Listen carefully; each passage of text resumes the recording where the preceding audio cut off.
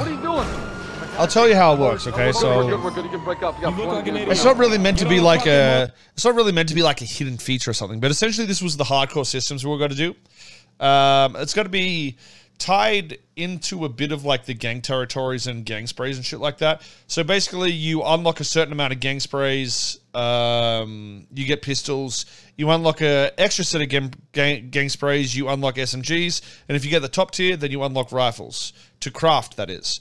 But how the crafting works is if I craft 10 guns, each time I craft one gun, the price of the rifles go up by 5,000, I think. With a base price of like, I don't know, 100k, 50k or something. So if somebody makes 20 guns, it's going to be a minimum of like 250k for a gun. You know what I mean? So you can't just like mass produce whenever the fuck you want and shit. And then I think what we got to do though is like have some sort of system where you can destroy the weapon. So, you know, if you do a bank robbery or some shit like that because you got a class 2 and you want to make sure you're safe, you can destroy it after. That way you could get a first one into circulation without keeping the price up, sort of thing. Hey, baby Alex, what are you doing, beautiful man? What happens to current benches? I'm not completely sure entirely, but more than likely they're going to be ditch. Most stupidest thing I've ever heard. Well, listen, if you weren't a fucking retard on the internet that has absolutely no idea on how any of these systems work, I'd take your advice, but sadly, you're just a retard on the internet, dude.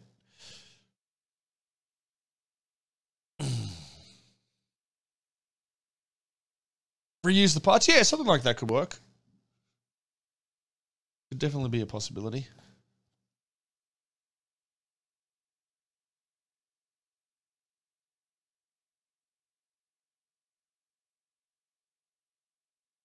Yeah, well, it's got to be on the whitelist. That's but the thing is with the gang systems, I plan to add more to it as well. I'm not sure what, but I like the idea of unlocks being through systems like that rather than behind one person's whitelist. So a gang has to get their way there rather than rely on, you know, somebody else that's going to be a fucking millionaire for whatever reason.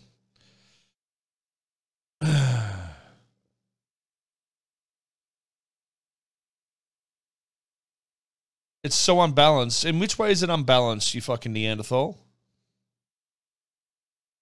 Don't you feel like a dumb fuck trying to have an argument when you don't explain your side of the argument? It's like you're like a lawyer that goes to a court case about murder and you go, it was such a murder. Case closed. You know what I mean? You're literally just a fucking retard.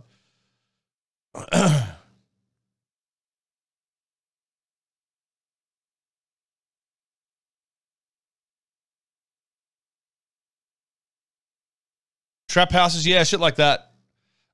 So with the hardcore, I do plan to bring some 2.0 systems back as well. So it'll be like a mixture. Maybe even some of the 2.0 heists and jailbreak shit. The ones that worked anyway. The ones that were decent. Is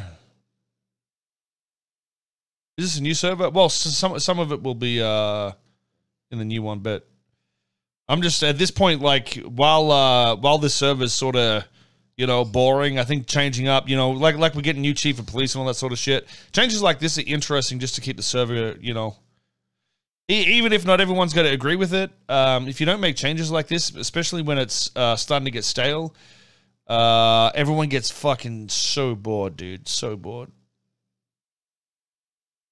Gangs just can't compete with others like conflict, etc. It's not going to be fair on the smaller gangs.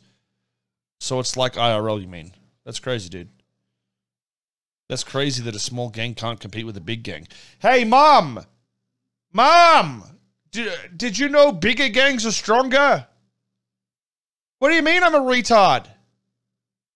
Okay. Mom just called me retarded. Sorry, dude.